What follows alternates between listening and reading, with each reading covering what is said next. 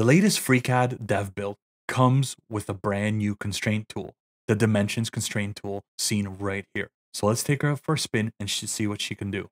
Call her up by hitting the D key, click here, and you'll notice you get a distance constraint. That's awesome. Scroll down, horizontal distance constraint, go over, vertical distance constraint.